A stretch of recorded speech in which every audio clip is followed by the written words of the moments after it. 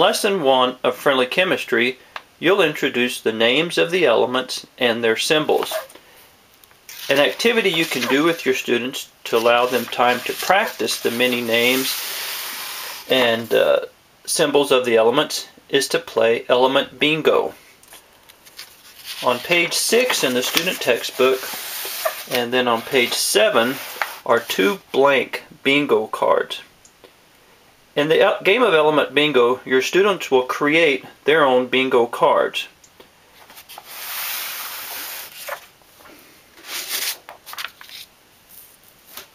We've made a copy of one of the bingo cards here to show you how your students can set up their cards.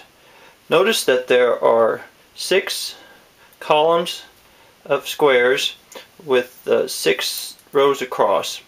In each square, your student will write the symbol of an element, and because there's 36, you may have your students use between elements 1 and 36, or you may go up to like 45. It's up to you how many you use. So your students then, as the example here for helium is, can just randomly write the element symbols in the squares. So we may put a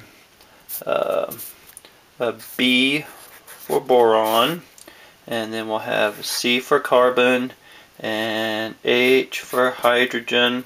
And you can have them use the periodic table in the book as they fill out their card. We may have something like K for potassium, N for nitrogen, and then we will just continue on here, something like V for vanadium, O symbol for oxygen, lithium, aluminum, how about sodium is Na, chlorine, Cl. And as they write the symbols down, you may want to remind them that the first letter in the symbol is always uppercase or capital letter, and if there's a second letter, it's always lowercase, a little letter. So your students then will go continue and fill their card, and once all have done that, you can begin play. As the instructor, what you'll do is, using a periodic table, or you can use the list of elements there in your book, is just to begin calling out the names of the elements. Students who then have the symbol on their card can just use a marker or a counter or any sort of a little playing piece to mark the square. You can use pieces of paper or little chips or anything like that that you may have handy to mark the square. So for example, if you were to call out boron, this student will look across this card and say, I've got a B, that's a symbol for boron. And let's say the next one you call out would be aluminum, so I'll put a mark the Al for aluminum.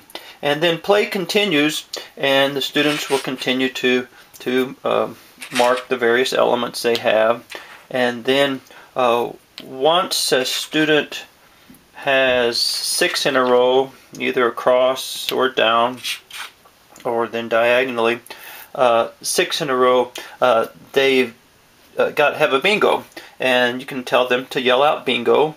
But then before they actually are awarded the bingo, one more step is to have your students identify both the symbol and name of the element that allowed them to make the bingo. So then they would slide up and say, okay, I got He was helium, and it's important that they give you the symbol and the name.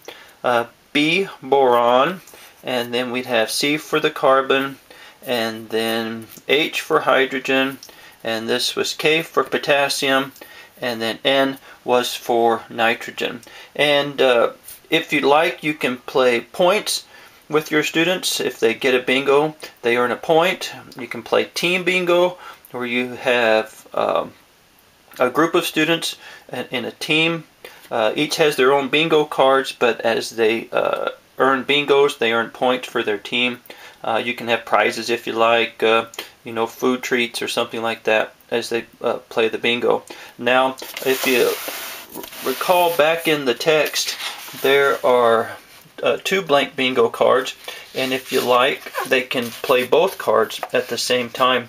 Another variation is, and you can still use these same cards, is instead of writing the element symbols on the card, is have students write element names.